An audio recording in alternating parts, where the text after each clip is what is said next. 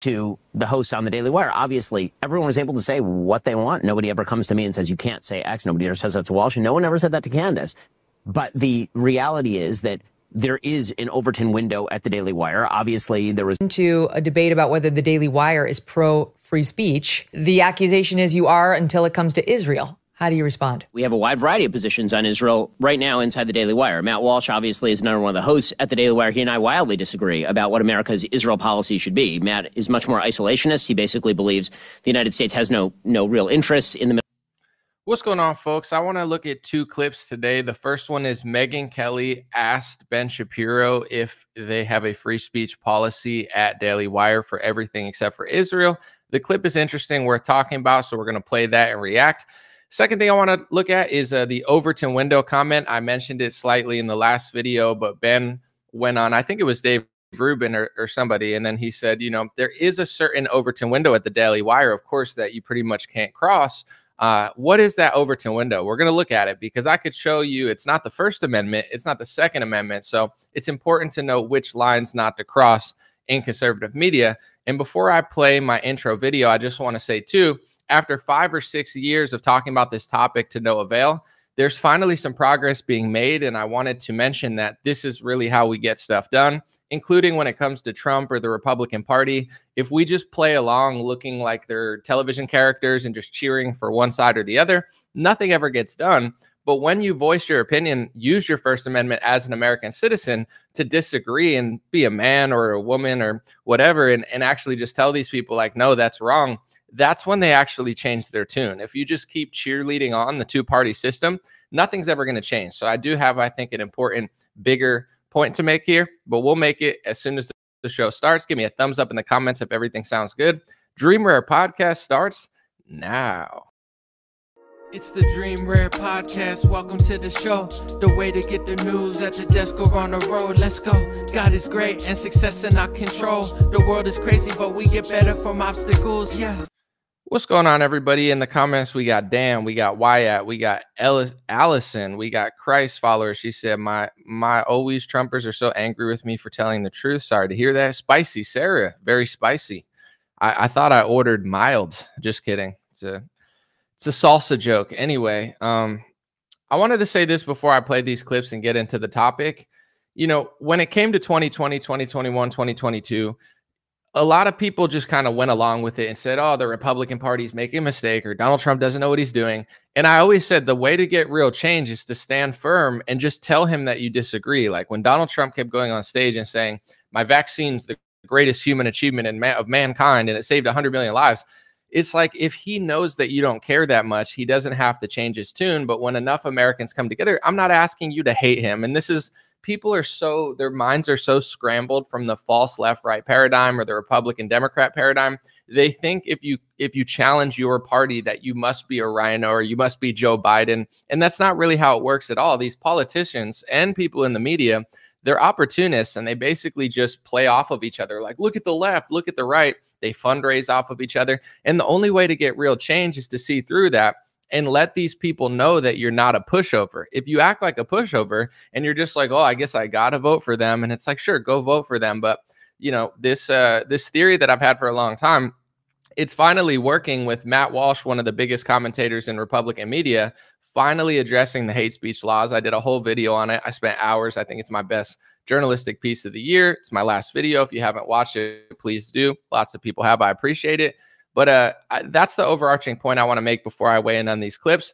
I'm not doing this to be petty. It's just nothing really matters if your team is not your team. If Republican media is fake, if Republican politicians are controlled opposition, which they are, it's always going to be like you're almost at the 1 yard line and then you fumble right before the touchdown and you're like, oh man, we almost made it, but it's really just a script. So let's get into this stuff. I have a lot to talk about, but the first one is it looks like Daily Wire and Ben Shapiro are doing damage control because everybody sees who they really are. And I guess they went to Megyn Kelly to ask the questions that people have been wondering for 5-6 years now. Thanks to Candace Owens getting firing, all these questions that were suppressed and covered up and called anti-Semitic for 5-6 years now, they're all coming to the surface. And I guess Megyn Kelly is the chosen media parrot. And I'm just kidding. The chosen media lady to ask these questions to Ben. And I want to hear his answer real quick. I chopped it into 3 clips because I don't feel like getting a copyright strike. So here we go. Into a debate about whether the Daily Wire is pro-free speech. The accusation is you are until it comes to Israel. How do you respond? We have a wide variety of positions on Israel right now inside the Daily Wire. Matt Walsh obviously is another one of the hosts at the Daily Wire. He and I wildly disagree about what America's Israel policy should be. Matt is much more isolationist. He basically believes the United States has no real interests in the.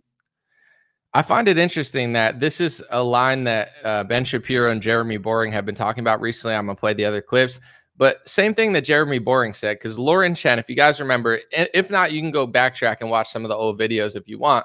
Lauren Chen asked Jeremy Boring, the CEO of Daily Wire, in a Twitter space. She goes, can you think of a news host that goes further on Israel than your hosts go that isn't anti-Semitic? Because you keep calling everybody anti-Semitic. And he goes, well, Matt Walsh, they always refer to Matt Walsh. It's like, oh, it's us. And then like, you know, the Matt Walsh is like critical of Israel. It's like, not really, though. I mean, obviously he has his opinions, and he just made a video about the hate speech laws like a couple days ago for the first time in 5 years.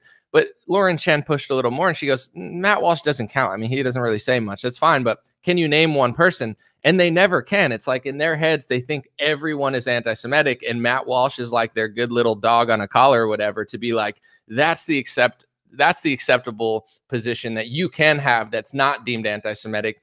Because what, he's part of your media company, so he's not hateful. But what if he went a little further and said, you know, I don't like these speech laws. I don't like the fact that Ben Shapiro and Jeremy Boring are falsely smearing everybody as anti-Semitic, because Matt thinks that in his head. He just doesn't want to say it out loud, because the more he pushes on this topic, the bigger chance he has of getting Candace Owens.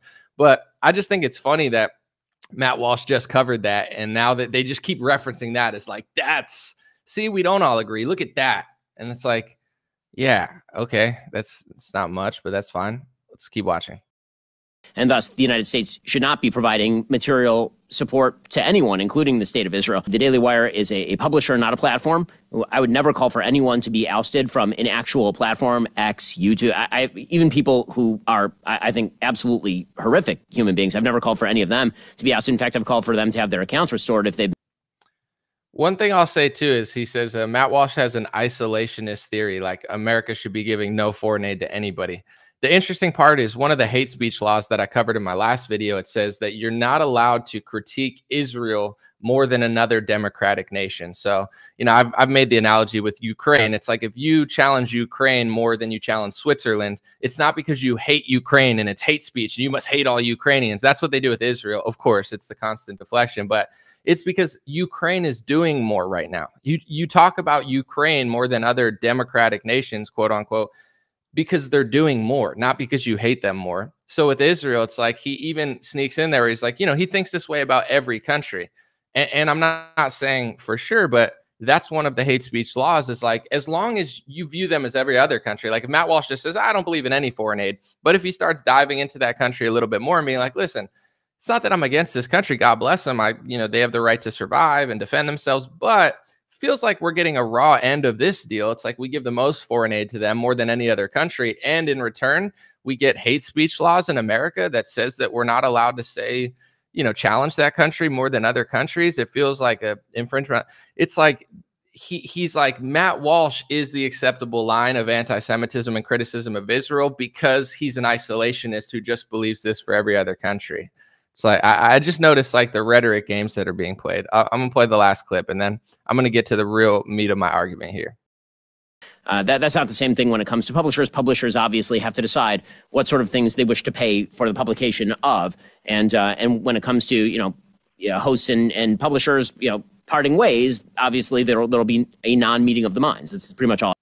He keeps saying that, like a non-meeting of the minds, a non-meeting of the minds. I'm not sure what he's referring to, but I think he's making the point. I don't know if it's for legal reasons or just to state it clearly, where it's like, we're not Twitter, which is true. They're not Facebook. They're not a platform. They're a publisher. So there's a certain message that they don't want to put out there, to be honest. And there's nothing wrong with that. I talked about it a little bit in the Jeremy Boring video. There's nothing wrong with Daily Wire drawing certain lines.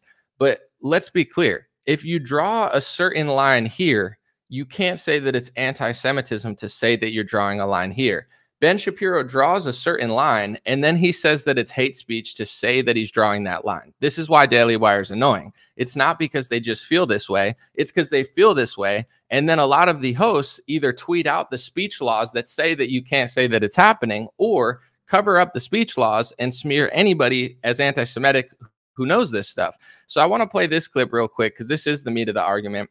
It's Glenn Greenwald slightly covering Ben on, I think, Dave Rubin.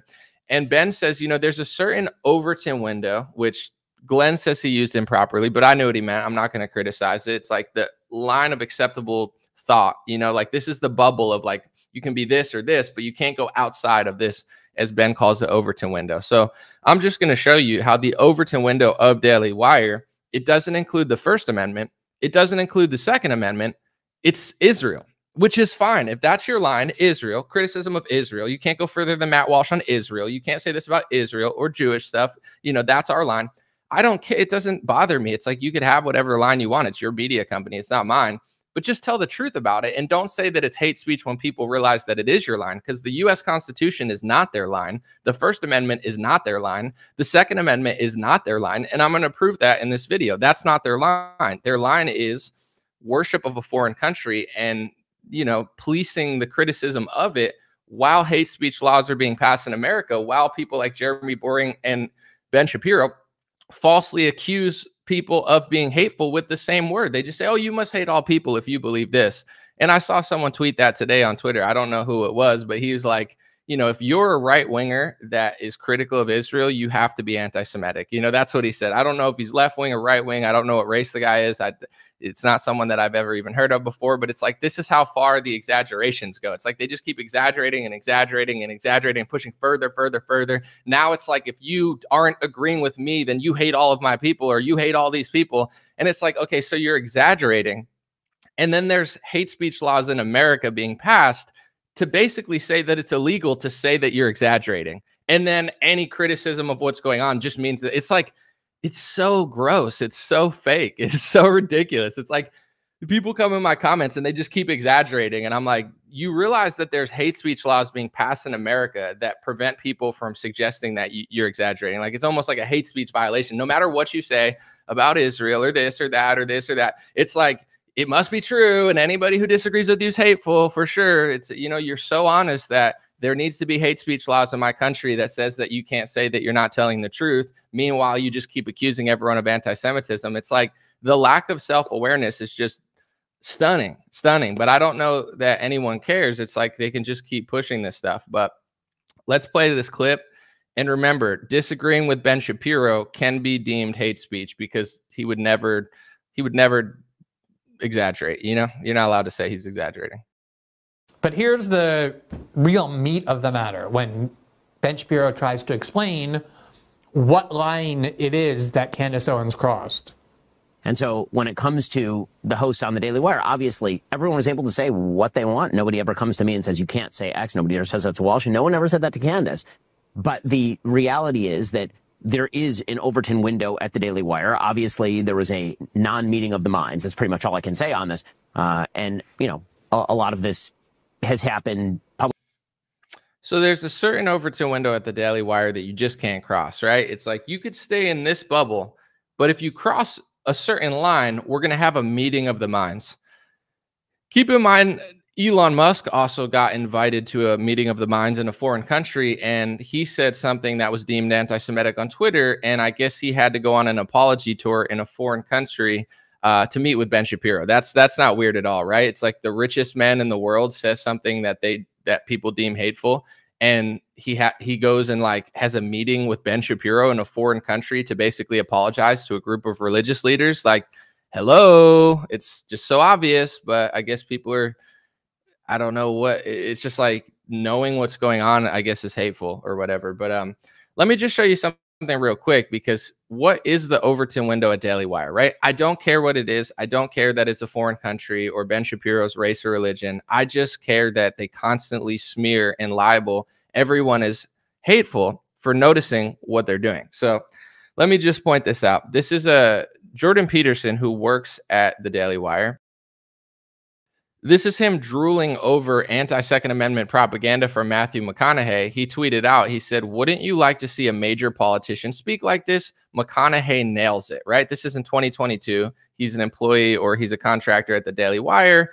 And Jordan Peterson, who is a foolish, naive, very intelligent, but very stupid, I guess conservative influence. I don't know what you call Jordan Peterson, but it's like he fell for the vaccine. He cried about it. He moves to America because Canada's too liberal. Then he falls for anti-Second Amendment propaganda. The dude's a mess. If they really were America first, they should deport Jordan Peterson and have him do a Zoom call from like Toronto or something, because we don't need more weak conservatives in America who fall for anti-Second Amendment propaganda. Matthew McConaughey is a nice guy. He's an actor, but to me, he's like a conservative plant. And I'm not saying they planted him, but it's like he wears a cowboy hat. He's like not left wing, but he's not right wing. And he does that speech, and the whole thing is anti-Second Amendment propaganda. It's like Obama-esque, like, I don't want to take your guns, but I want to take your guns, but like we need to regulate them. But it's like, it's just anti-Second Amendment rhetoric. No, I don't want a politician to talk like that. We already had one called Barack Obama who talked exactly like that. And I don't believe that that's what the country needs as a conservative, but whatever. So it's like you have there's a reason I'm pointing that out, besides the fact that I think Jordan Peterson, if he can't figure out the first two amendments, should probably go back to Canada. In general, it's like, okay, so you have one of your hosts essentially pushing anti-Second Amendment actor political propaganda after a tragedy to emotionally pull on his heartstrings, because he's like an emotional crybaby. He's easy to manipulate. He's like a woman. I'm not saying all women are manipulated, but I'm just saying Jordan Peterson, they say like women can tend to be like more emotional on certain topics, because it's like baked into who they are. It could be a superpower or a weakness, just like both genders have strengths and cons on average. Jordan Peterson's like a woman, so he falls for that stuff, the emotional heartstrings. Oh my gosh. So the reason I'm pointing all this stuff out, did Ben Shapiro have a meeting of the minds with Jordan Peterson to be like, you shouldn't really be pushing like anti-Second Amendment propaganda at a conservative company? No one cared. No one said anything. There was no meeting of the minds. There was no firing. There was no warning. It's just like, oh yes, pushing against the Second Amendment, whatever. That's fine. Just like the Republican Party, by the way, Trump banned bump stocks. He infringed on the Second Amendment. No one cares because they just put an actor in front of you, holds up a Bible or a cowboy hat. Everybody falls for it. They're at a rally, getting drunk with their friends, whatever. It's like, what's the Coachella called with the cowboy hats? There's a name for it. Coachella's of the rap and EDM. Stagecoach. It's like Stagecoach. That's the Republican Party. It's the same thing as the left. It's just cowboy hats. That's I think it's one of my best analogies. There's two events back to back in Coachella Valley. It's called Coachella and Stagecoach. Coachella is for like rappers and EDM people and those type of rock bands and stuff. And then the next weekend it's called Stagecoach, and then they just have country bands. Same alcohol, same drugs, same partying. You just switch like the rap gear and the Supreme jackets with the cowboy hats, and it's like, oh, that's right wing and left wing. It's like it's the same thing. And I'm not saying the music's the same, but you get it. It's like that's the Republican Party to me. So I'm just pointing this out because the Second Amendment doesn't seem to be the Overton window that bothers Ben Shapiro, right? He's got a host who wants to infringe on it, falls for propaganda, whatever, just another day at the office. What about the First Amendment, right? Freedom of speech.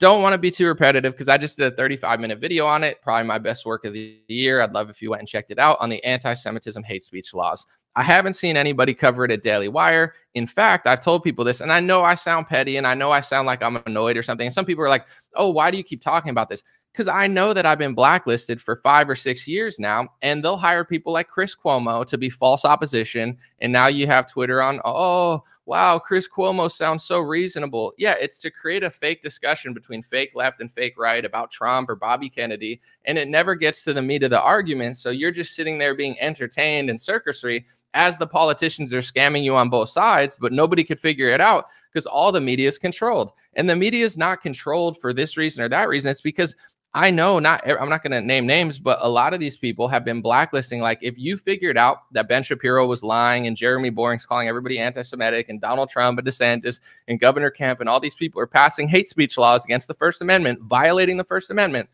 they blacklist you. Behind the scenes, they start being like, yo, don't work with that guy. He's anti-Semitic. Don't work with that guy. He's anti-Semitic. Oh, Candace Owens, she's quite the anti-Semite. Oh, you heard of that person who realizes what we're doing? Oh, that's anti-Semitic. Oh my gosh, that's anti-Semitism. And they start smearing your character behind the scenes. And when it doesn't work behind the scenes and they can't smear your character and you start getting too big, then they just come out in the press. And it's not just left-wing press, it's right-wing press. And they call it anti-Semite, trying to get your sponsors not to work with you, trying to make everybody distance themselves from you so they can just have full power and full control to spew their narrative, which is completely against the First Amendment. Dave Rubin, I don't believes in the First Amendment. His whole life, he's been saying, oh, we deserve the right to protest and my words aren't violence. And then when other countries are banning protests of opposition that he disagrees with, he starts cheering and celebrating, because Ben Shapiro and Dave Rubin, whether they want to admit it or not, they prioritize a certain policy above the First Amendment and above the country. But it's hate speech to say that they're doing it. And I figured this out about the Republican Party. And this isn't just people of Ben and Dave's ethnicity or religion. It's also Christians. It's also Catholics. I'm sure there's atheists in the Republican Party doing it too. But the second I figured this out, I started getting smeared in the press. I said, the Republican Party, their first priority is Zionism. It's above the First Amendment. It's above the Constitution. That's just the truth. It's like they'll infringe on the First Amendment for that policy. You know, all of these political commentators, their values go out the window for this policy. What they've made their whole career on goes out the window for this policy. I just noticed it. It's just like, what's the priority of the left wing?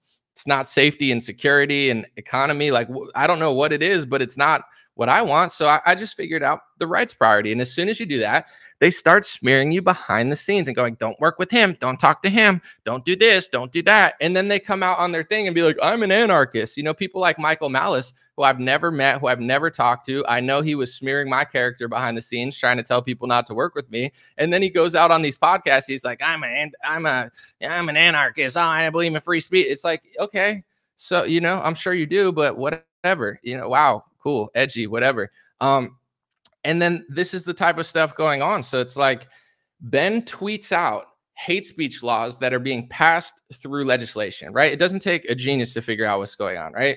These laws are being passed against the First Amendment by every Republican. They call you hateful if you talk about it. They smear your character behind the scenes. They make press articles about you in the public. And then Ben Shapiro gets on his Twitter and doesn't say that he's against these hate speech laws. He literally tweets them word for word, like he works for, you know, the people writing them. And I'm not saying he does. I'm just saying in general, it's like, how do you tweet the same hate speech law word for word, like as if it's like gospel or something? It's like, anybody who says this is anti-Semitic. It's like, wow, that just was a copy and paste essentially from the State Department definition of anti-Semitism. You're not allowed to say that any person of Ben's ethnicity or religion has loyalty to Israel.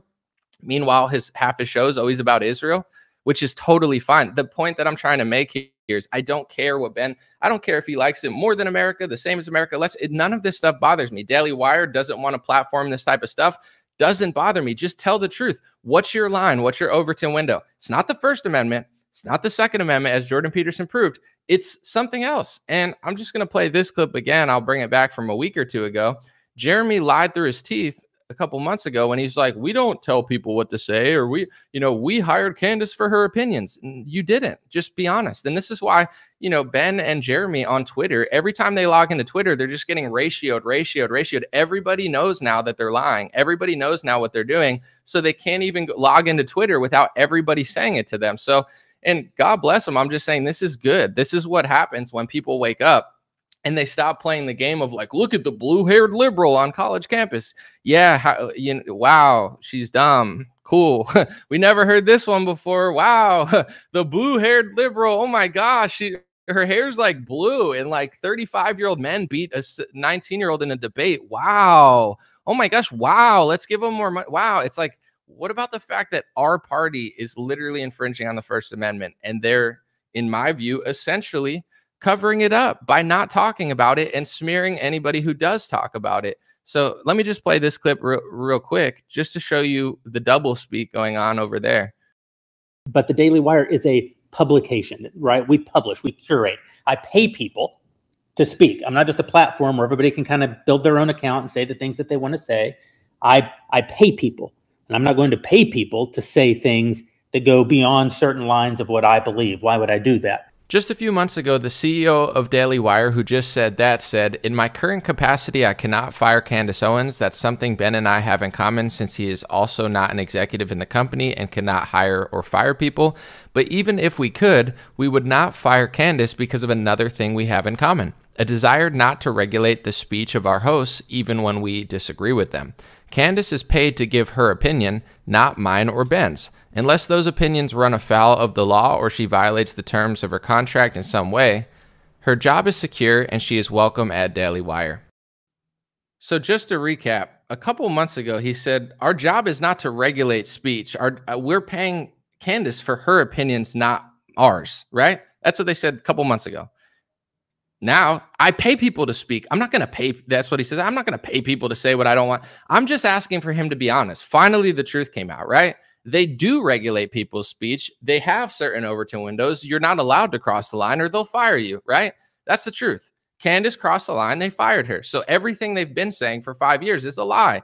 They wanted to act like they're so, anyone could, we're paying Candace for her opinions. No, you're not. You're paying Candace to be like your little puppet. But the second that she comes up with honest ideas that aren't yours and it goes against certain policies that are more important than America and the Constitution to you, then she gets cut. So it's like, just tell the truth. It's like everything he tweeted in that tweet that I just mentioned was a lie. And then he finally comes clean a couple months later and says, I'm not going to pay someone to disagree. So what is the line? What is the Overton window? It's not the First Amendment. It's not the Second Amendment. We all know what it is. Stop calling us hateful. Stop with the smear articles. Stop with the smear campaign. Stop with the calling everybody anti-Semites. It's obnoxious. And then it's like, I got to watch people on Twitter just constant, and this is a thing. I'm willing to debate or have conversations with everybody, but it's like, if you're just constantly exaggerating about me in my comment section, exaggerating, and then there's hate speech laws in America that say that you can't even say that that's an exaggeration or you're exaggerating. It's like,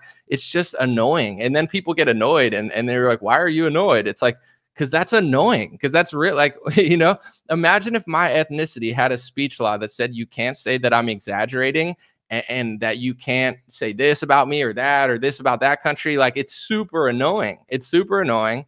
And Ben wants all those privileges. He wants to be a special boy, and anybody that doesn't want him to be a special boy, he's going to call you an anti-Semite. That's just the truth. He doesn't debate this stuff. He can't win a debate on this stuff. I've said it since 2019 because I mean it. I'm winning a debate against Ben Shapiro on this topic. I'm winning a debate against Charlie Kirk on this topic. It's not debatable, and I'm not just being cocky. It's the truth, because what I'm saying is the truth, and they're not being honest about it. That's just a fact. It's like Jeremy saying in November, we're not paying Candace for our opinions. We're paying her for hers. Lie. We allow people to disagree with us on certain topics to some extent, which is fine. It's just like, what is that line? Oh, this is your line? No, that's hate speech that you said that. Wait, it's hate speech that I told the truth about your line? Yes. And then you're also not going to talk about that word being passed into legislation as a hate speech law, which infringes on the First Amendment? Yes. And the reason that I'm talking so much shit now is because I've been boxed out of conservative media, and I don't care. I don't need them. It doesn't define me. I don't want what they want. To be honest, I don't even want to be around these people anymore. But it does bother me because they're the opposition to the Democrats, and they're all fake opposition. You know what I'm saying? And with PBD as well, I liked his vibe when he was coming in. I thought he was going to be authentic, and I hope he still does good work. But at the end of the day, it's like, you come into basically conservative media, right, as a new guy. Has this ever been spoken about on PBD podcast? How come he won't let me on the podcast? How come he doesn't answer my text when I talk about that? I don't think they want this conversation. I believe personally that it's a blackout at conservative media on this topic. I feel like it's a concerted effort to not allow this conversation to be had. And I'm now talking about people publicly, God bless them. And it's nothing personal or nothing like, what I'm saying? I'm not getting grimy or slimy. I'm not going to weigh in on Crowder and his wife and his kids, like nothing like that. Just public discussion, public conversation about things that people have said publicly. I'm not trying to be slimy at all. It's just like, how long are people going to infringe on the First Amendment? How long are they going to blacklist everybody who talks about it? How long are they going to hire fake opposition? How long are they going to have fake discussions and fake conversations and fake this and fake intellectual dark web, where it's like a bunch of controlled idiots that will keep the Overton window of the intellectual discussions in a way that isn't, it's just basically like Sam Harris and people like Sam Harris sniffing their own asses, thinking that they're like Richard Dawkins or like, Stephen Hawking's or something, when they're not even smart or honest. It's like, we're the intellectual dark web. Our opinions about opinions and opinions. I have opinions about opinions and discussions about discussions. And isn't this, it's like, shut up, find God. Oh wait, that's hate speech. Now I can't tell people to find God. I forgot. They what's not hate speech? Telling people to get a vaccine for a donut or something. It's like, oh, if you get 3 vaccines, you might get a free Krispy Kreme. That's not hate speech, but telling someone to find God is offensive. I forgot. Anyway, I'm gonna read a few comments. Someone said Trump was presented to you by the scripted media. There's a lot of interesting things that Trump does, but at the end of the day, like I want to make this point too before I read comments. If people are just fans of Trump, like you're gonna get what you get, and you can't complain. That's just my opinion. Like just like the left and people cry about certain races wanting reparations and this and that, and the right wing talks all tough, like, oh, you don't. Thank you for the super chat, Donnie Dingo. That's a funny name, but they talk all tough, like, oh, you don't deserve reparations. You know, pull yourself up by your bootstraps. I say the same thing to Republicans. Like, it's not just the left. Like the left isn't the reason the country is falling apart. They're a huge part of it. But the real reason is because the Republican Party is not real opposition. It's like if 5 people are robbing your house and you get 3 police officers to come to the scene, but they're working with the robbers, like that's a huge part of the story. That's why your house got, like, you understand what I'm saying? That's who the Republican Party really is. So when it comes to Trump, I'm not telling people not to vote for Trump. He's worth a dice roll. Like Biden's not going to help you, so you might as well vote for Trump. Like obviously that seems like the more likely scenario to helping you in some ways. Maybe not, but probably. But it's like if you're just sitting there being like cheering on Ben Shapiro and Trump and Charlie Kirk, and you're like, wow, this is like real opposition, you actually deserve to fail. You know, like that's my opinion, at least. It's like you don't deserve all these things that you want because they're selling them out and you can't call it out. If people with the vigor that people have called out Jeremy Boring and Matt Walsh, people like, sorry, I got a little caught up, but like, do people see that because of X, right? Elon lets thousands of people back on X. Everybody's waking up just over time. Years go by, people learn new information. Once you see the truth, you can't unsee it. So now after 5 years, Jeremy Boring at the Daily Wire and Matt Walsh, Daily Wire is probably the most popular conservative media company, or at least one of the best business models, I think. And Matt Walsh is one of the biggest conservative commentators. Because they won't talk about this, they've become unpopular on X, right? They're not popular. They're getting ratioed on almost all of their takes. That's why Matt Walsh made the video. Obviously, my comment had a lot to do with it, but as I said in the thing, it's not like, oh, I did it. My words mean nothing if there's no one behind me. You know, if I'm just here talking to myself and like, hey, Matt, do that, no one cares. It's because thousands of people agree with me, and Matt's own audience knows he's not telling the truth about it. So then Matt Walsh does a video about it. That's how easy it is to get results peacefully. They're like all these people like Tim Pool and stuff with his little beanie and whatever. And he's like, civil war, civil war. Like to me, that just sounds like Fed trap. And I know what he means. Like the left is mad at him or whatever because his beanie's weird and they think he's a fascist because, you know, maybe Joseph Stalin wore a beanie or something. I'm just kidding. But anyway, it's like the real civil war is internal and peaceful and legal. It's like, just stop letting these liars like Tim Pool lie to you, and then you'll get some results, you know, like that's the real revolution. It's not like, oh my gosh, yeah. It's like, shut up, bro. You're just sitting podcasting, making thousands of dollars. Like you're not fighting anybody. You know what I'm saying? You're just sitting there in your little goofy beanie bunker with a bunch of smelly people just talking about politics and then yelling at them when they talk about a foreign country that you don't want to talk about. But in general, jokes aside, it's like the real revolution is you don't have to like get up and go get set up by the feds. Like that doesn't do anything. You know, people are like, I'm angry. Of course you are, because you're lying to yourself. Like everything you believe is a lie, like the left. So you're angry because you think the Trump's fighting the rhinos and your whole worldview is fake. So then you go get set up by the feds. It's like, that's not what you need to do. Obviously, it's like, you just need to tell these people that you know that they're lying. Like just telling Matt Walsh on Twitter and everybody telling Matt Walsh that they knew that he was too cowardly to talk about this, made him talk about this. Imagine if people did the same thing with Donald Trump. Imagine if Donald Trump knew that his supporters knew what he's doing. Trump doesn't need to do anything different because no one cares. You know, it's like he'll be like, sell the vaccine, they'll boo for a second. Lindsey Graham's on stage, people get mad, and Trump's like, I'll fix you guys. And then they cheer. Like it's that easy to get results, but it requires people having a spine and letting people know that they know. It's literally that easy. It's like they can't sell it if you don't buy it. That's the revolution. That's the civil war is not you going to fight Antifa in a park in Portland. That's called a Fed trap. That's called a proxy war that like rich people are looking down at you like these idiots think they're doing something. Like, it's not like going to look at Trump. These are not real revolutions. These are setups, or at least just like moral, spiritual victories for people so they could say they went somewhere, even like a protest. Like I went to anti-lockdown protests, peaceful protests, but it's like, did that do anything? I mean, maybe, but maybe not. Like, it's like you don't have like sometimes and I'm not saying like protests are bad. I do believe in the right to peacefully protest, but it's like a lot of protests are ego trips. People won't admit it, but when people go to protest, they want a selfie. They want to tell their Instagram that they did something. They want to go to the Capitol to take a selfie to show what a patriot they are. And nobody wants to admit that, but I'll even admit it. It's like, that's not why I go to protest, but of course it's good content. I show up, people are like, oh, wow, you're here. It's like, it's a good little ego boost. And I'm not saying that's the only reason to do it, but like a lot of people won't admit that it's like, if you stand on a street with a Trump flag for 2 hours and then go home, nothing really changes. Like, I'm not saying to not protest peacefully, but it's like, let's just be honest with ourselves. Like, did that move the needle in any sort of tangible way? Maybe a little bit, but not as much as we all want to pretend like to social media. So, that's just the point that I'm making. It's like, I think the real change comes when enough people just wake up to what's going on and they just say it and they stand their ground.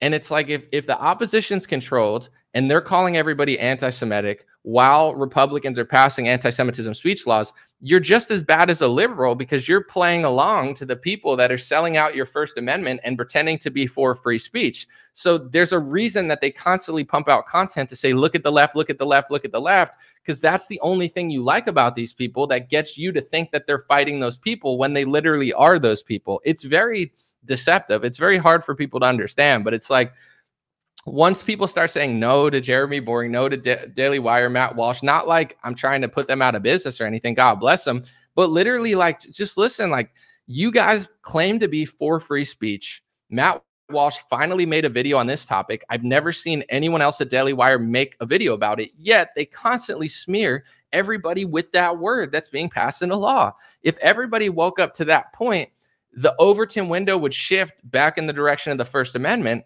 and Donald Trump, no one's challenged him or DeSantis on the fact that he's passed these bills. And it was funny because, what's the Chat GPT, the AI algorithm guy, Vivek, when he came out, he was like, playing this game of like complimenting Trump and bad mouthing DeSantis when he was running for president or whatever. And he kept saying DeSantis is passing these hate speech laws. And it's like, it's true, but also Trump has done the same thing. But he never mentioned that, it was like this weird game where he's like, DeSantis passes these hate speech laws and Trump is so much better. And it's like, Trump has passed those same laws. If you really cared about those laws, you would mention it, but there's no backlash to these politicians because there's always just weird, like proxy wars being played. It's like DeSantis versus Trump or this person, that person, or Trump versus Biden. And no one has the foresight or insight to like notice that this is going on. And then when you talk about it, people construe it as like you're a rhino or you hate them. It's so wild. But on a positive note, people are getting past that point. Like that was like 3 years ago. Now, more and more people, I see it on Instagram, I see it on Twitter. And I will say this too, to the people that are concerned about actual hate, is the reason that this is dominating the comment section on virtually every post ever is I could list all the reasons. And then if we really want to lower hate, we can try to work on this. But I don't know how many good faith actors there are. For 5 years, this was swept under the rug. People aren't going to like if you're passing hate speech laws for one race, one religion, in one country. No conservative influencer talks about this. They've blacklisted and banished everybody who knows it. And a lot of the stuff that people are talking about is true. So if you try to banish the truth, like, do you really think that it just disappears and nobody knows? Like, everyone figures it out at a certain point. It's just human nature. Like, you can't do these things and expect everyone to just not realize, especially with the internet and social media and alternative platforms. So that's the reason that the comment sections are being dominated by this stuff. And you see a lot of Republicans, like on Twitter, they'll just be like, oh my gosh, the hate is rising. Look how much hate there is and how much anti-Semitism there is in the comments. And it's like, Some people are hateful and they are annoying and they are trolly and they are scumbags.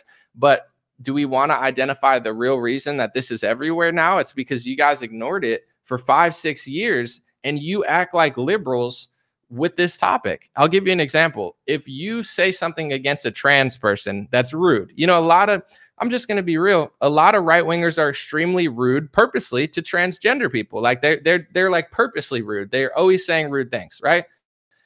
Imagine if the left, or not imagine, it's what happens. They come and they say, oh, you're just being hateful. And what does the right say? I'm not being hateful. I'm just being blunt. I don't care about you. I'll joke you. I'll mock you. I'll say that you're this and that. You guys are killing yourself, whatever. Like the right is blunt on that topic and they don't consider it hate. They just consider it the truth. The same thing could be said about what they say about anti-Semitism. There's a lot of rude people that say blunt and aggressive things in the comment section that are super rude and super nasty, but it's like the same thing that the right wing says about the left, where it's like you do the same stuff to left wingers and you say, I know I'm right. I don't care how rude or nasty I'm being or mean because this is the truth.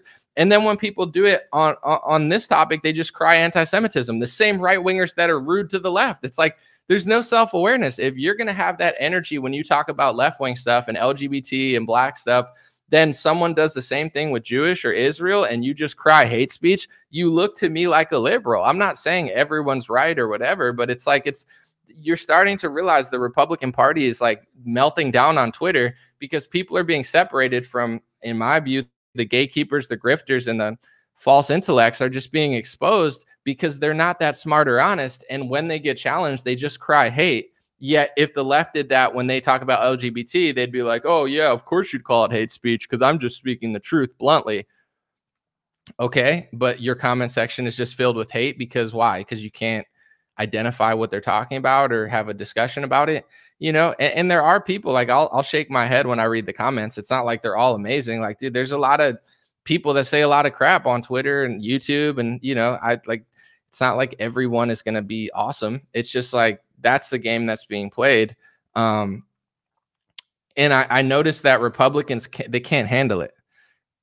X has been, in my view, revolutionary over the last year. And I know everybody's not on there. Elon kind of let it loose a little bit and allowed people to speak more. And the gatekeeper Republicans are losing. Like Matt Walsh is losing that battle. Daily Wire is losing that battle. Anybody that doesn't know this stuff is losing that battle.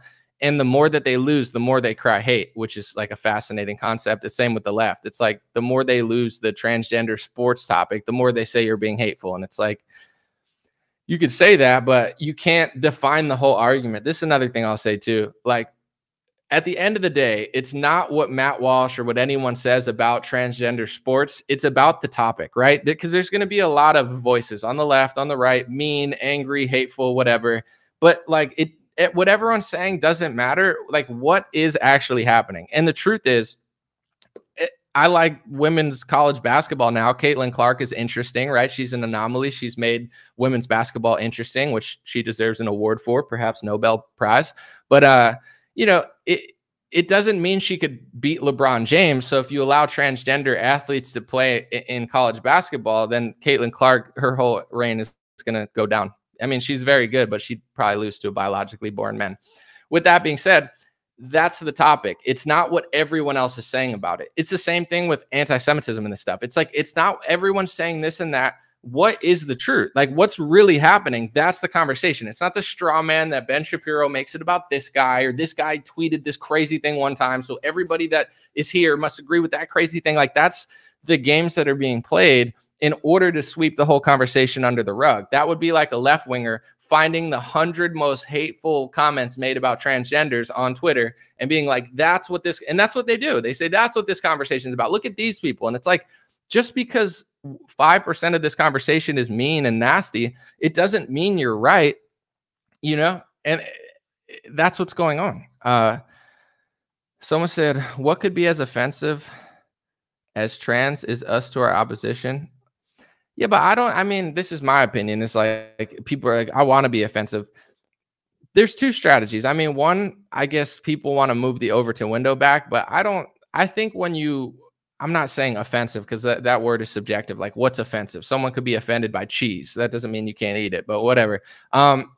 I just think being honest is the best method. Like being nasty and like edgy, like I don't think it's very necessary. I just think being honest and raw will solve the problem. But here's another thing too. When you're called names all the time, the only thing that could stop the power of that name is people not caring about it anymore. So, you know, if the left tries to weaponize sexism and racism and xenophobia and these words to make you look bad, you know, the power of those words dies down when people stop caring about it. It doesn't mean you can't care about racial problems, but like that word being manipulated, once you stop caring, like when the left calls you this word 1,000 times, if it hurts you and bothers you, then that's where the power comes from. If you know yourself and you know that it's not true, and those words mean nothing to you, that's where I think like societally the changes are made. I think that word is happening with anti-Semitism right now. They've called Trump anti-Semitic. They've called Elon Musk anti-Semitic. Ben Shapiro calls everybody anti-Semitic. Jeremy Boring calls everyone anti-Semitic. You know, everybody who opposes Israel's war is anti-Semitic. Now they say right-wingers who disagree with Israel's anti-Semitic. It's like that word is being so overused, but I'm more interested in, obviously I don't like when people smear anybody, but I'm more interested in the constitutional, like it's not what you think of it, it's the definition. That's why I'm talking about this so much. It's in law. I would even go this far, and I know this is going to bother people, but whatever. I've called Trump a communist before and Republicans a communist, and people are like, oh, you're just salty or whatever. And obviously he's not like a full-blown communist by any means, but I do think he is like a controlled opposition communist, because it's like, I've read the Communist Manifesto, right? I'm not going to say I'm not impressed because it's a historical book, but to me, it doesn't read like a guy who wanted to like make things equal. It reads like a power grab. So if you read all the tenets of communism, it's not to say Trump brought it to America or anything. It's been here for a while, but a lot of these things that we've accepted that have been normalized are communist. We just don't realize that they're communist because they've been here for so long. And that's how they work. It's like you move the Overton window and you make communism acceptable. And then you push it further and further and further, where you get one leader that's batshit insane, like a liberal. And then you get a Republican that's also in the realm of communism, but nobody realizes because they're the opposition. That's how they win over time. So it's like income tax is communist. Graduated income tax is communist. When Karl Marx and Frederick Engels, or whatever his name was, wrote the Communist Manifesto, they dreamed of a time where, and they would mention America specifically, because I think that was the country that they wanted to subvert the most. They dreamed of a time when there was a graduated income tax. At the time, there was no income tax. And then eventually they did a flat income tax. And then eventually they did a graduated income tax. That was a tenet of the Communist Manifesto. They wanted to charge more and more and more depending how much you made. Now it's so normalized that people don't realize that both parties are communist. When Trump goes, I'm going to take the 40% and I'm going to lower it to 36, or I'm going to take the 36% class and lower it to 34, and 34 to 32%. That's all communist. Like if Karl Marx would have known, even if you told him that the income tax was like 10%, 15%, 20%, he would have been like, oh, this is great. This is communism. We are so communist now. People don't even realize, why is the state so powerful? Why is the government so corrupt? It's like they're taking all your money. You understand? So it's like that's how they operate. I'm not calling Trump and Republicans communists to be edgy or piss people off. It's just like when you play along to Trump versus Biden, they move the Overton window. Trump passes speech laws. Trump prints trillions of dollars. He funds big pharma. It's not like he doesn't know what he's doing. He's just a character on the scene, whether he knows it or not, to get you to accept that this is normal. And the opposition isn't real opposition. So it's like, you know, graduated income tax is communist. I would say central banks, communist, printing trillions of dollars and just handing money to the pharmaceutical industry. It's not capitalism. You can call it what you want, fascism, socialism. You know, people will cry, oh, it's not socialism, it's this. Call it what you want. I don't really care what you label it. It's not good. So thank you. Mail Shark says, I can't even watch PBD anymore because it's cringe. Listen, God bless them. It's just like there's enough Republicans out there that won't talk about anything important, and they constantly have like surface level discussions. You know, it's like there's enough podcasts out there that are like, wow, Trump's being persecuted. Wow, look at the left. And then it's like, oh, look at the right. Like there's enough of that. It's not intellectually stimulating to anybody who knows what's going on. It's like a dumbing down, in my opinion. And that's what I said about Cuomo. I've seen clips of him where he comes across as reasonable. Cuomo is a likable guy when he's being honest. You know what I'm saying? He's he's got an interesting vibe to him. But it's one of these things where it's like, it's to dumb down Republicans, in my opinion. It's like you get basic right-wing discussion where all the PBD hosts are basically regurgitating 2019 pro-Trump, Trump supporter talking points. Super basic, super average, super low level, super normal. You got the false opposition Adam guy just constantly like calling everything anti-Semitic or whatever and just like arguing with them. And then there's these like little fake fights. And then you bring in Chris Cuomo, the establishment Democrat, to sound more reasonable now. And now you get this discussion that lowers your IQ like 10 to 15 points because it's so basic, but you think you're getting all these, oh, I got this liberal and I got this Democrat and I got these Republicans, but it's like, it's all just dumbing Republicans down. It's the same thing as like Democrat media. Like it's just dumbing you down. You know, and I already know, but it's like same with like the Dan Bongino types. God bless them, but it's like it's all just like yelling about China, and you know, it's like I get it. Yeah, America, we're at war, whatever. Like, but it's like the narratives and the talking points are so simplistic that if you get caught in them for months at a time, you're running circles around this game of like, oh my gosh, the left and we need to get the right. But it's like the right will never do anything because it's not a bug. It's a feature. Same with like Speaker Mike Johnson. This is a good example as well. Haven't talked about it in a while, but Matt Gaetz got Kevin McCarthy out of office, right? He was the Speaker of the House, and Matt Gaetz led this little internal revolution to get him out. I don't care. Nothing wrong with it. Matt Gaetz, sorry. He said a lot of honest stuff. I was like, sure, you know, Kevin McCarthy, he's kind of a puppet. I mean, he's doing some good things, but I like the concept of what they're doing isn't really enough because like they're just like kicking the can down the road, you know? So it gets rid of Kevin McCarthy. Don't care. I'm like, cool, let's see what happens. He gets Speaker Johnson. Immediately, I knew this guy was just as bad, if not worse. And I started reporting on it. And people like Benny Johnson, who is like, you know, God bless the guy, but it's like dumbing down conservatives more than anyone else, like dumb content. You know, he's like based Chad. So he's trying to trick Republicans like they always do, false opposition, into thinking that he's a based Chad when he's really worse than Kevin McCarthy. And then as soon as Speaker Johnson gets in, all of a sudden, Matt Walsh starts launching a documentary about how he got rid of Speaker McCarthy. And he's like, my documentary about how we got rid of him is going to premiere soon. And it's like, but the new guy's worse. I don't care that happened, but like now you're just going to run off and sell your documentary or something like you're some sort of star. Like this is who these people are. They're not really doing anything. They're just like putting on this weird clown show. Someone said, Anomaly, you rule, keep crushing, best base news curator on the web. Peace, love, and harmony to all reading this. Thank you, Raza. Appreciate you.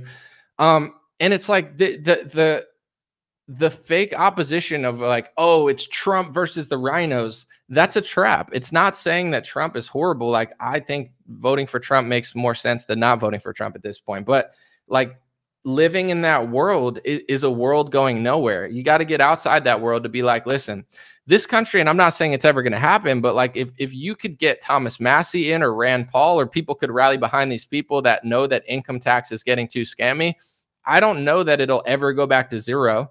Honestly, I'm pretty libertarian on taxes, but at the same time, 34%, 30%, 24%. I mean, the reason they're able to drop bombs on so many countries and fund so many proxy wars to kill Christians is because they're taking so much of our money.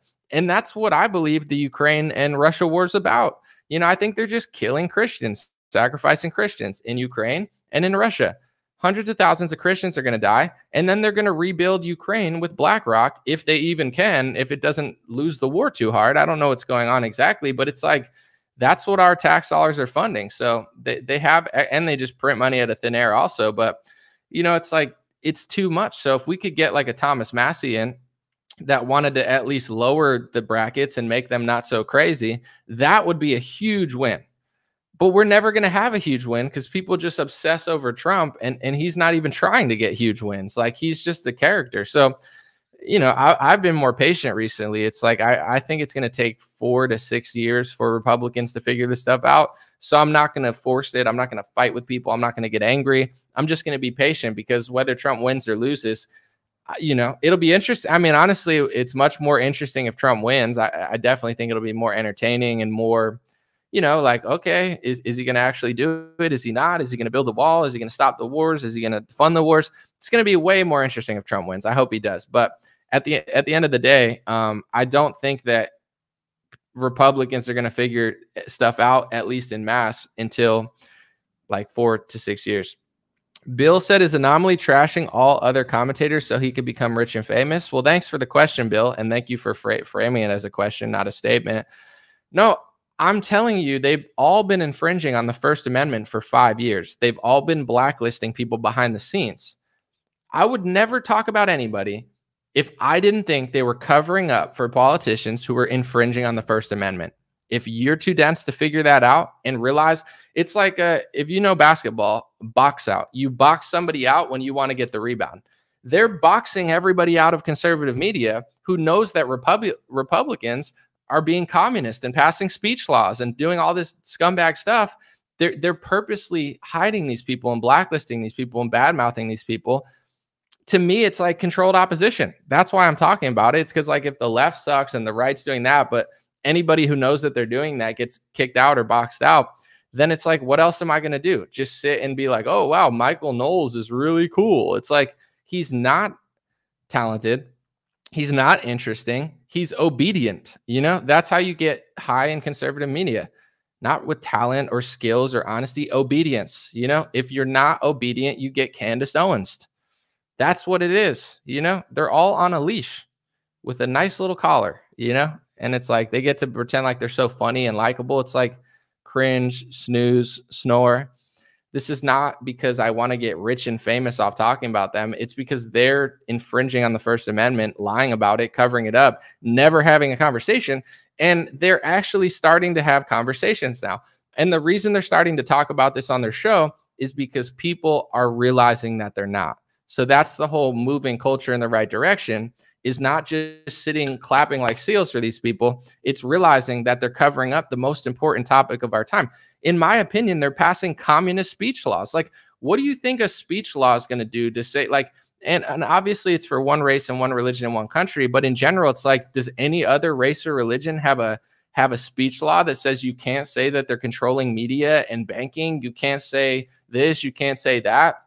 They're priming the country to turn into Sweden or, you know, even worse, or European countries where you get arrested for questioning stuff. It's like, that's what they're doing. And it's not the left doing this here.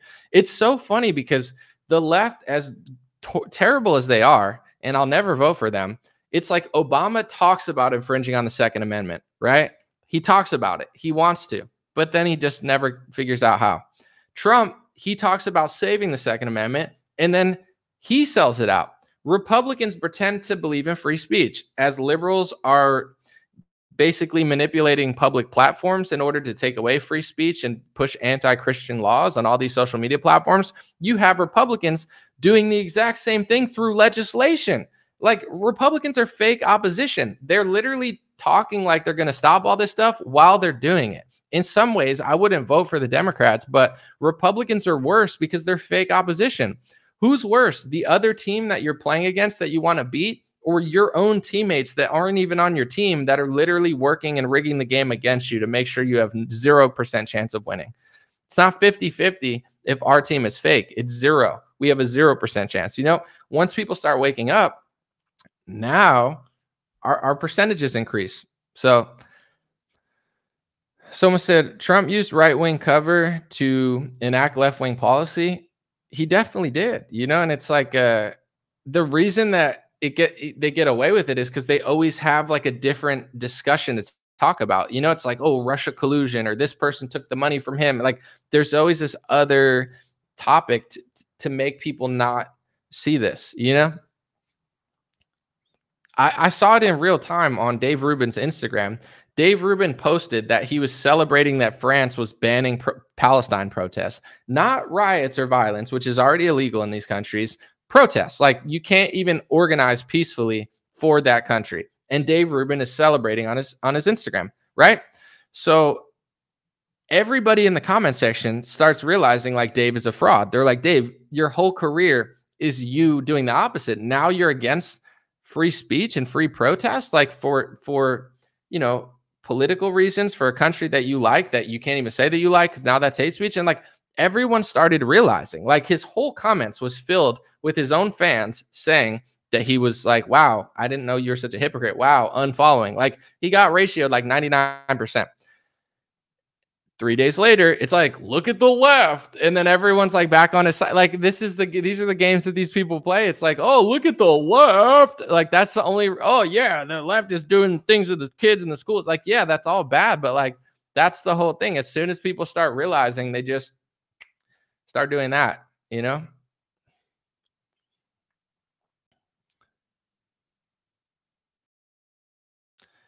Let me see.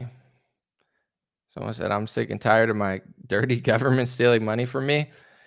Yeah, but people just need to wake up, though. I mean, don't get that upset about it. It's definitely annoying, but, you know, if there's no real opposition to it, it doesn't matter. So focus your energy peacefully, getting Republicans to figure out what's going on, because then there's actually opposition. Someone said, sad to see. I saw that. Dave declined a weakness.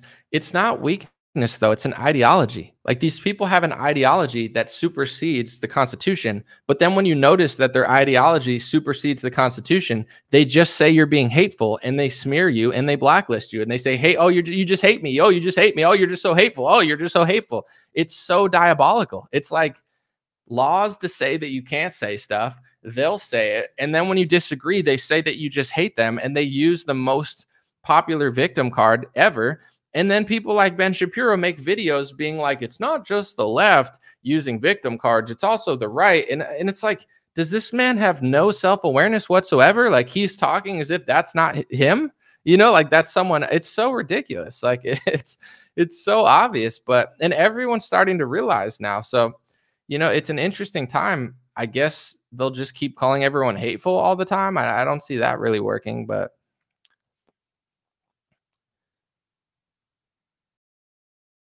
What are my thoughts on the rabbi Candace had on before being fired? Well, I did a whole breakdown reaction video to it. So if you scroll back far enough on my YouTube or Facebook, I did a whole reaction video to it. My thoughts, I mean, summed up, since I did a whole video on it, I understand why the hate speech laws exist and why conservative media blacklists anybody who knows what they're doing. Because in a debate, it becomes obvious that they're not telling the truth. So, you know, that's why you have to accuse everyone of being hateful and say it's a hate speech violation if you say that they're exaggerating, or, you know, that's why they're doing what they're doing. Because like Ben Shapiro, Jeremy Boring, Matt Wall, like these people can't, it's not even possible for them to win a debate on this topic. Other topics, sure, it's debatable, like economy or foreign policy, like, you know, I could see, you know, Ben Shapiro or Charlie Kirk, like, it's like, I'm not going to say I could for sure win a debate with them. I do think I'm an honest person, but like this topic, I'm not asking, I'm telling you, I could beat any of them in a debate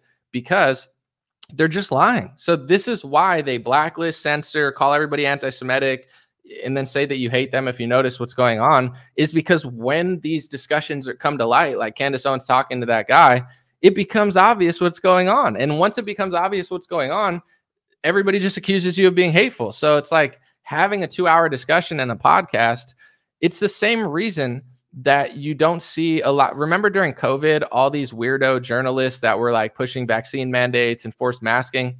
How come they never did a 2-hour podcast on it? Because they look like idiots. You know, when Peter Hotez went on Joe Rogan, he looked like a fool. You know, he embarrassed himself in front of the whole world and everybody knew he was lying. So it's like, you know, if you're not an honest person and you're not leading with truth and morality and you're a total hypocrite on the First Amendment and you're a conservative who pretends to believe this but says it's hate speech when people realize that you don't, it's not possible for you to win a debate with somebody that's more honest. So that's where the blacklisting, the censoring, and the false accusations come in.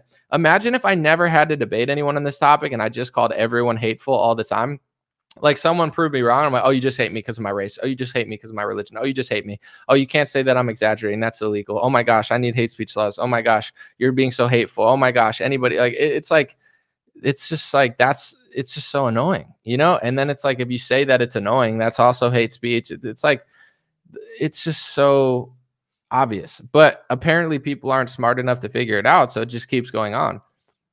What, like, people don't get that. Like, why would Kristi Noem, Ron DeSantis, Donald Trump, Governor Youngkin, I can name like 10 more Republicans.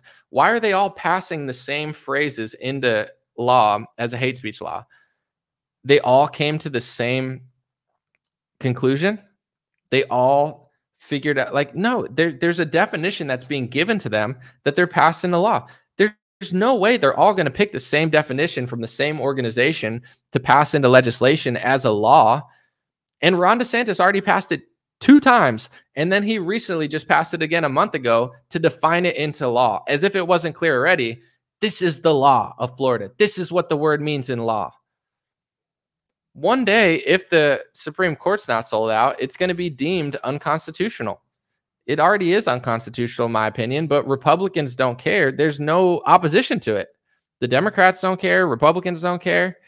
It's so obvious. And people will say, oh, it doesn't matter. Oh, it's just a small thing. It's like, I'll say this. I don't know if the timing is coincidental or not, but I realized, because in 2018, I thought Republicans were pro-free speech. I showed in my last video, if you want to watch it. I figured this out in 2019, that everything is fake. And I seemed like a maniac. I'm like, oh my gosh, they're all lying. No Safe Space documentary. Like, the whole No Safe Spaces documentary was a cover for the fact that Republicans were doing that. It came out at the same time. Ben Shapiro is tweeting the exact phrases that are being passed into law, and nobody's talking about it. And as soon as I started talking about it, they started blacklisting me, and my friends were telling me that I was being smeared at media organizations. And I was like, oh my gosh, the whole party's a lie. Like, everything's a lie. Everything that I thought that they were doing isn't just kind of not happening. It's all not happening. It's all fake. And everyone just thought I was being mean or hateful. And then 6 months later, the country shut down. So it's like, this is not directly related, but I do believe if you allow Republicans to give up the First Amendment and you're not smart enough or honest enough to call it out, you don't have a country anymore. Like, they gave up the First Amendment in 2019. And in 2020, we're locked in our houses and they're doing 15 days to slow the spread. I don't think it's a coincidence. That's the Overton window going so far. It's like a shit test. It's like, okay, let's infringe on the First Amendment and see if Republicans are too stupid to figure out that we're doing it. Oh, they are? All right. Well, if they're too stupid to figure that out, what else won't they figure out? And that's like 15 days to slow the spread. It's like, let's see how weak and pathetic everybody is. And it's like, oh, that was way easier than I thought. I thought there'd be more opposition, but apparently our party's too fake and stupid to figure this out. Like, it's not a coincidence in my view. Just like it's not, I'm not saying that they're directly related, because you're not allowed to say that on YouTube, but you know, the executive order that Trump passed for a universal flu vaccine that brought together like 7 different parts of government. It brought together, like, I could look up exactly, actually. Here, I'll just read it aloud real quick. Universal flu vaccine executive order. Trump, he passed this in 2019.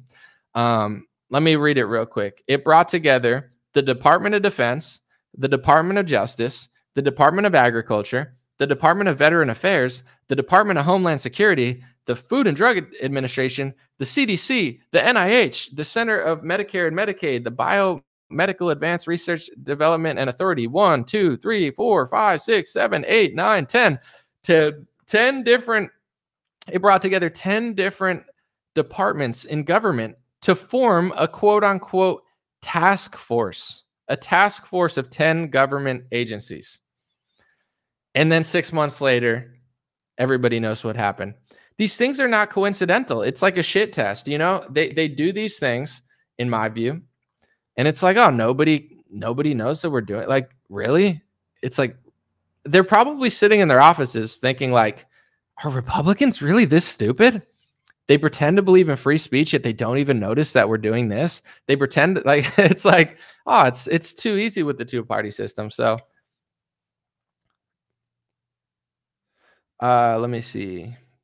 Remember when Democrats opposed the vax? The mind control is crazy. Yeah, but here's what it does when Democrats disagree with the vax. And this is like, I'm not going to say, I don't know if it's because people are dumb or they're just dishonest, but the low IQ Republican commentators, here's what they'll do.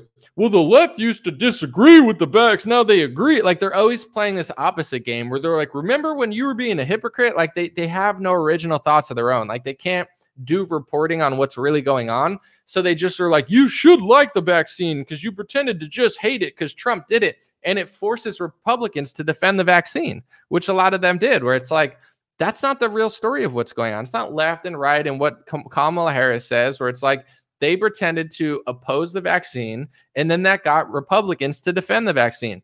And then when they flipped it, Democrats still got the vaccine. It's not like they remembered what they said 7 months ago. So there's no point of even really like making that a big talking point. But that's like all Republican influencers can do. They're like, look at Kamala Harris was against the vaccine and now she's for it. It's like, yeah.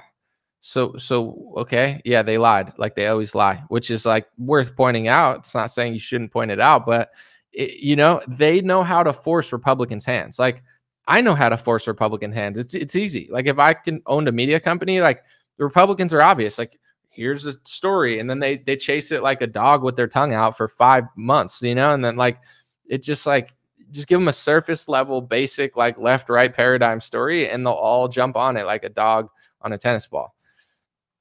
Someone said solutions would be great. The solution is to not play along and figure it out. And I just demonstrated that. I'm one person, thanks to the help of many people that knows what's going on, because I couldn't have done it alone.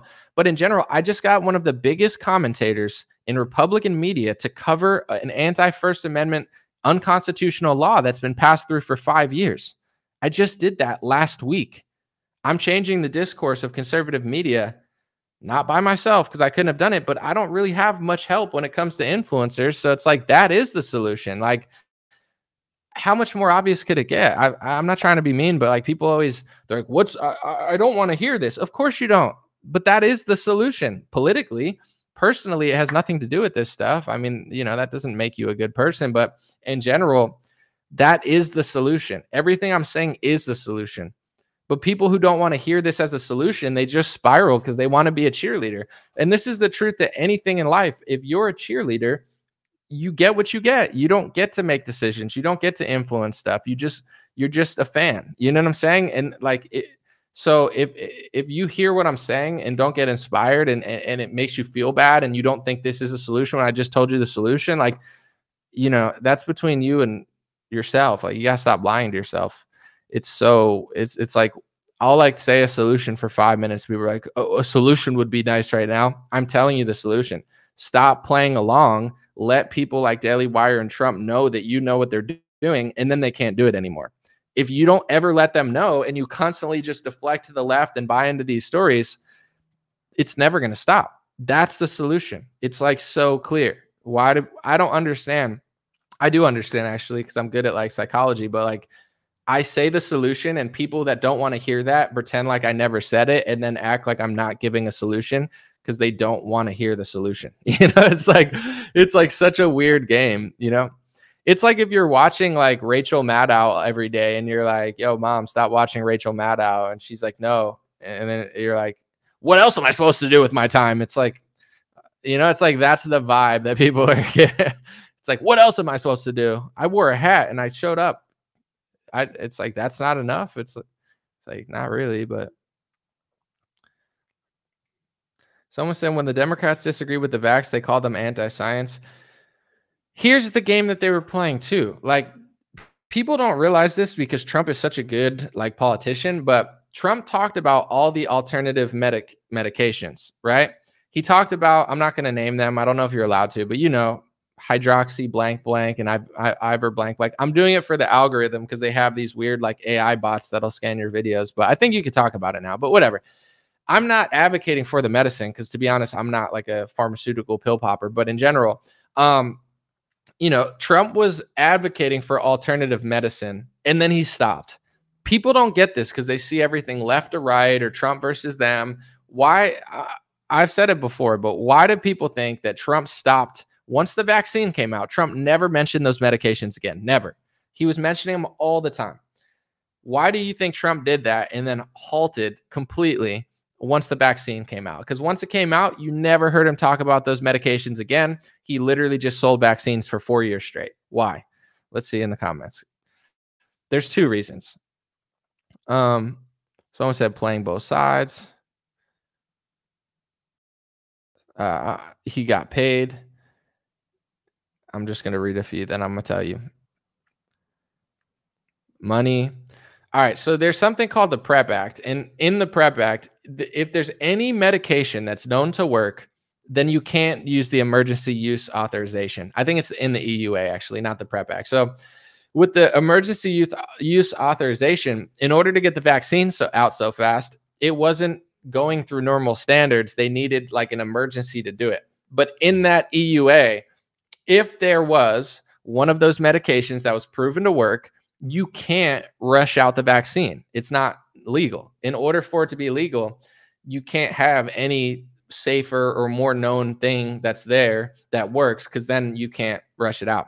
So it's like, once they probably told him like, yo, you got to stop with that, or the vaccine won't work, he stopped. Also, I think he wanted to keep deaths down because it looked bad on him. Everything Trump does, not everything, but most things, it's not for you, it's not for this, it's for him. He wanted to rush the vaccine out. Listen to him in interviews. It's not hard to figure this out.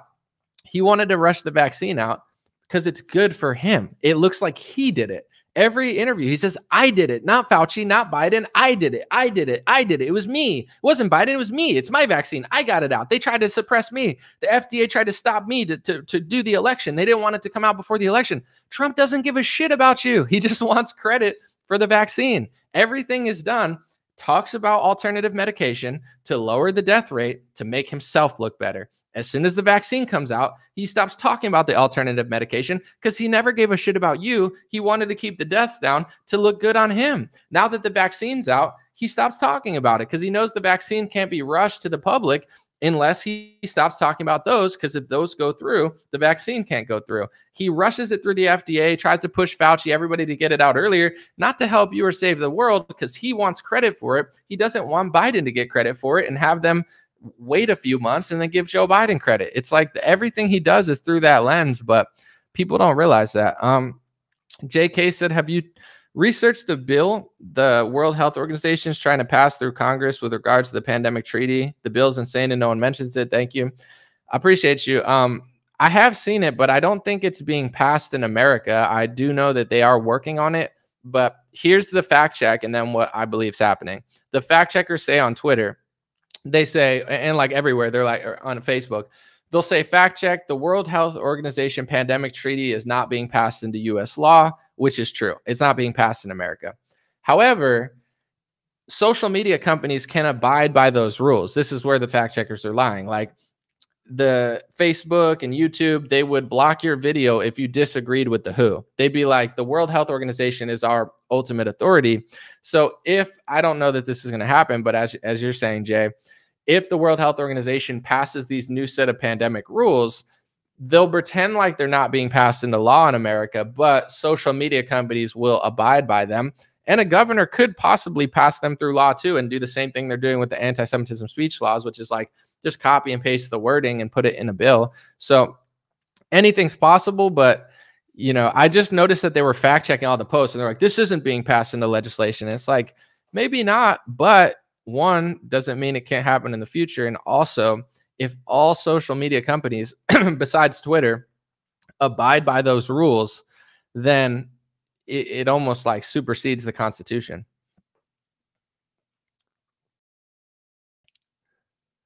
Let me see. Someone said my wife is a doctor. Are you talking about Ben Shapiro? RFK Jr. has proven he will stand up to these kinds of powers. Not really, though, because he already caved like everyone else caved, and he allowed his wife to do a vaccine mandate party during the pandemic. So I think he would make a good FDA or HHS, but RFK is not running a real presidential campaign. He's not going to win. He's not going to come close. He's not running to win, so I'm not sure what he's doing, but it's whatever. Someone said Trump brags about pushing the FDA. Yeah, I mean, I don't want to revisit this because it's like the most exhausting topic, but people that are obsessed with Trump, then they have to make a theory as to why he did it. You know, this is why Republicans are where they are. Because if Trump does something that's super horrible, super evil, super corrupt, super bad for everybody, Republicans can't admit that he did that. So they have to like make up a new theory in their head, which is like borderline insane to be like, oh, he rushed the FDA to save the world from lockdowns for 3 years. And it's like, the vaccine didn't stop the lockdown. There were lockdowns after the vaccine. There were mandates after the vaccine. Democrats were still pushing them. So they told you that the vaccine would stop the mandate in order to get people vaccinated. It was a marketing tactic. It's like, oh, if you get the vaccine, you'll get this, this, and this back. But it didn't coincide completely with the freedoms coming back anywhere. So it's like, this is why Republicans are useless. Like, they don't know anything. You know, I'm not saying everybody, but it's like everything they do is through the lens of like the left or what Trump they wish happened. And it's like the opposition is so watered down. You know, I think it's going to take a couple of years, honestly. And I do see that people have woken up over the last year. So it's already happening. I'm not really concerned with it. Like, at a certain point, I'm not going to say with everyone, because some people definitely will lie to themselves. But in politics, it's like when you become like most people, they don't go from conservative to liberal. Like, it does happen. Like Joe Walsh pretends to do that or whatever, but you don't very rarely see, or you very rarely see someone that like goes conservative to like super liberal. I've noticed that women tend to do it more than men. Like, if you're a man and you were liberal and then you realize conservatives were mostly right, it's very rare that you go back to being a liberal unless you're like an egomaniac or something like Joe Walsh.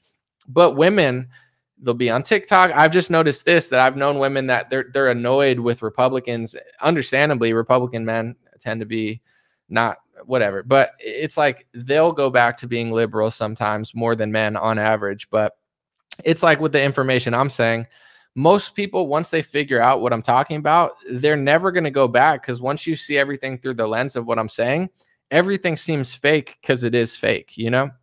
Like, so I'm not really stressing about these topics, because I think that more and more people have woken up and they've made it their whole activism, because they feel so betrayed. They're like, wait, Republicans have been scamming me all along. They're passing hate speech laws.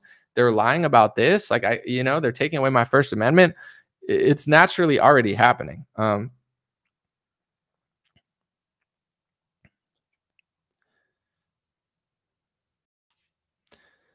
ZK said, why do guys tune into this live stream every time it's the same thing? Both sides are wrong, blah, blah, blah, no solutions. You sound very, very beta. You're like, here's the funny part. Why do people tune into this live stream? You're literally here. So it's like you're talking to everybody as if they're not. You're like, oh, why are people here? It's like going to a party and you're like, you've been dancing for like an hour and you're like, yo, why are people dancing at this party? They're like, you're doing that. Yeah, but I'm different. There's no solutions here. And it's like, I've said the solution 5 times. It's just beta guys that don't want to, or I don't know what you are, because you're just letters. You could be like a transgendered midget, basketball player who could dunk, that's in a circus or something. But in general, it's like, okay, that is the solution though. Like, people that think, oh, I just gotta believe this and that's the solution. Like, it's not the solution. I don't feel like repeating myself, because I'm even boring myself. Like, people that have listened to me for a while, it's like, how many times does he have to say what he thinks the solution is? Like, it is loser behavior. You're right. Someone said it's loser behavior. It's like,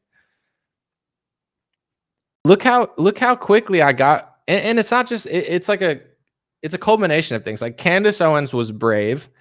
She went too far, according to Ben Shapiro and his meeting of the minds, or whatever he calls it. Is that the same meeting of the minds that Elon Musk had to go to for his apology tour? Anyway, Candace Owens is brave. It creates a lot of backlash for Daily Wire. So then Daily Wire starts talking about these topics. Do you think Matt Walsh just randomly covered this for the first time in his career now?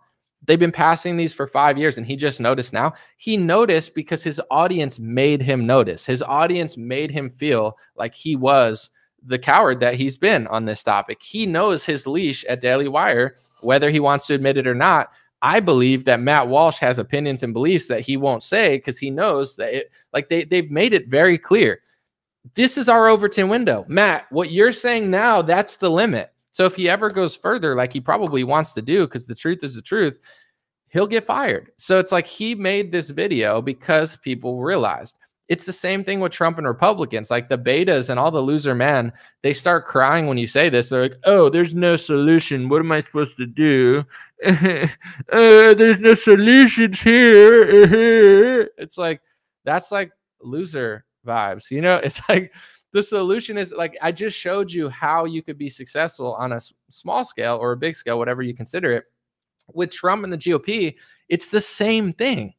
The only reason they get away with it because a bunch of loser beta guys just cry when like people bring up the truth. Like, oh, the truth? Oh no, how am I supposed to drink my beer and watch my Sean Hannity? Who is to watch my Sean Hannity? I've been watching it. It's like, so it's just like, it's that easy to get results. You just got to stop being so weak. I used to say years ago, I stopped saying it because I just moved on to greener pastures, but Trump looks at his audience and he just sees a bunch of doormats because a bunch of these men act like doormats. They're like Taylor Swift fans. Like Trump walks past them, he goes, YMCA, and they literally just piss their pants and take a selfie. They're like, look, I just pissed my pants in front of Trump. And they're like, dude, look at my wife. She's next to me and we pissed our pants. It's like, you know, that's like Trump. He looks at his audience like doormats because they are doormats. I'm not saying you can't like them or support them, but it's like if Trump passes an anti-First Amendment speech law and you just sit there peeing your pants in excitement, Trump's like, he probably thinks you guys are like animals. You know, he's like, it's a bunch of dogs out there, you know, like loyal animals. Like, it's like if you act like an animal, they'll treat you like animals, you know? 15 Days to Slow the Spread was animal treatment for humanity. If you act pathetic, you get treated pathetic. So it's like all it takes is people to not be pathetic, but they don't want to be. They think not being pathetic is like posting about the left all the time. It's like if your party's doing all these things and you can't call it out, they're not going to stop doing it because they don't look at you. They don't respect you. I don't think Trump, he doesn't need to respect his audience because they don't even respect themselves. Like, you know, if everyone came together and was like, don't do that, he wouldn't do it. But everyone just lets him get away with everything. Hey, those doormats are patriots, sure, but you know, people are still wearing their dog cones. Well, left wingers are a different type of animal. Like it's crazy what they're doing. They're still wearing these things, unreal. But that is my opinion of the solution. Like it's so simple, but people don't want to do it. So it's whatever. Someone said RFK Jr. is evil and his VP is a Soros-backed candidate. Yeah, I'm not thrilled with his VP choice, but I already gave up on RFK's political campaign when I saw the people he was parading around with. It's like it's pretty clear who he's going to be. But it's not a real campaign. If he ran as a Democrat and was the Democrat nominee, it's a real campaign. Running independent against Donald Trump in this election is not real. Like I don't understand. I don't know. I don't want to talk on this stuff that much because then I just sound like I'm being a hater. But like I don't understand people that fake run for president. Like, do they need to sell books? Do they want attention? Are they trying to move the Overton window? Or like I don't. You know, it could be a noble thing, but I don't. He's not really doing anything. Like unless he, you know, maybe he gets a position in Trump's cabinet. I'm not really sure. I will be proven wrong on what? CL, what do you think I'll be proven wrong on? I hope so. I hope it's something good. Anytime good things happen.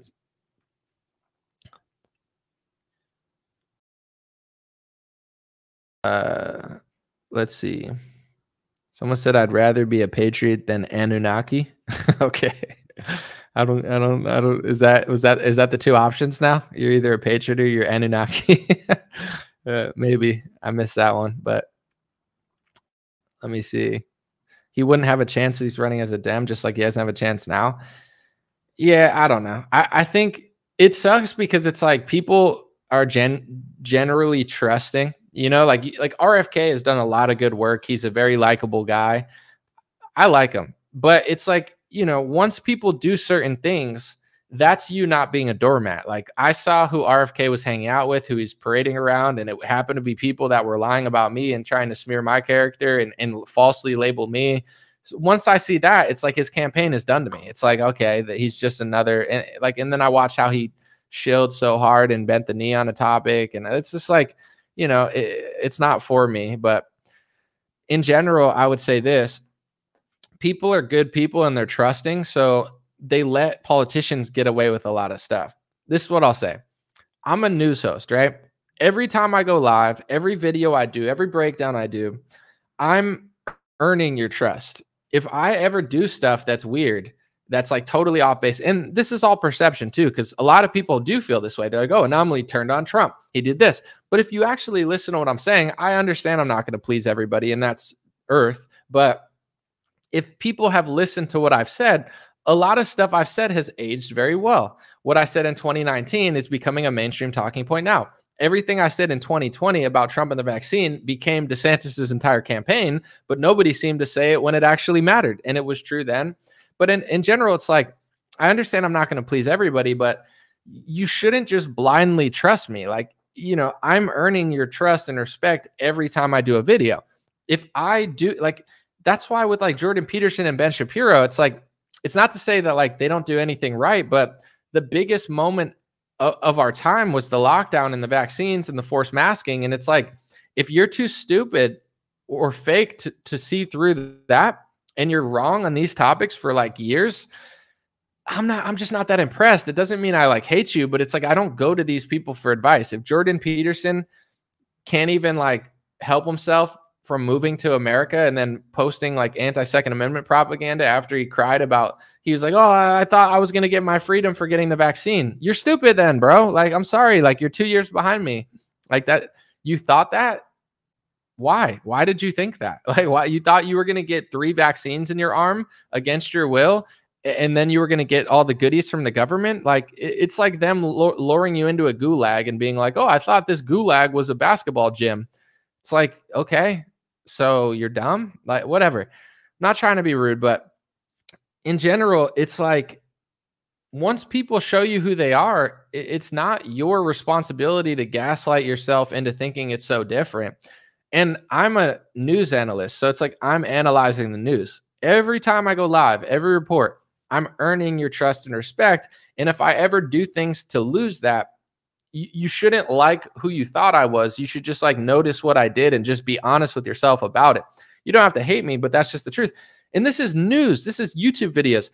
You're talking about politics, RFK, Trump. These people are politicians. They're taking donor money, hundreds of millions of dollars. Like, they're taking money to sacrifice certain things and hope that you never know or call them out on it. So that's like quote unquote democracy. I know it's not really that, but you know, a healthy country is people who notice the system. Like, if I start selling vaccines on my YouTube channel because I did a deal with Pfizer, your job is not to gaslight yourself into pretending like it never happened. It did happen. You should notice why. And if you did enough, you know, peaceful backlash, then I would probably stop selling vaccines because it wouldn't be profitable for me. So it's like, you know, people are too nice with politicians like RFK, Trump. Everybody wants they want to like fanboy, and they don't understand how the system works. Like, Trump didn't sell vaccines because he got tricked. He's part of it. You know, RFK isn't a hypocrite on certain topics. He didn't apologize on going his little apology tour for no reason. He's just doing what politicians do. He's a politician now. He's just playing the game. You know, he'll say some things that you like. He'll say some things that they like. He'll do this. He'll do that. His donor vice president, this, that, but this and that. And it's like, it's all politics. So it's not to say that you have to hate these people, but notice what they're doing, or else you're just a doormat. You know, that's the truth of it, is like they get away with this stuff because people don't realize that they're doing it. And everybody's like way too trusting. If I ran for president and I went on an apology tour for a week, and then my foreign policy just mysteriously didn't add up for one country that everybody simultaneously agrees with, that have speech laws being passed for them, yet you never talk about them. It's not like RFK is just the same. He's not like a revolutionary in any sort of way. He's not standing up to these things. He's just like playing the game, you know, a little bit more with pharmaceutical criticism. Like, so it's not to say that I like hate him or anything, but people that are like, oh, RFK, his campaign is so real. It's really not, though. I like him, but like, he's not going to win. It doesn't even make sense that he's running independent. He's not going to get enough votes. Like, what's he doing? I don't know what he's doing, but I guess he's just tricking people into like thinking he's a hero when he's literally doing nothing. Like, if he really wanted to make a change, I think he could, you know, get behind a campaign, lobby his power to Trump or Biden, but I'd rather Trump personally, and get in HHS or FDA, because RFK after this election is going to have no power. You know, he's going to have no systemic power, no agencies. He's not going to win. But if he were the HHS or FDA director, now he has actual agency power to change the country. I don't think he wants to change the country. If he went to Trump and said, I want to be the head of the HHS, I want to change everything I'm talking about, you know, let me be in this and I'll bring my audience to you. Trump wins the election by 10 points. RFK is the HHS director. He can do everything he talks about.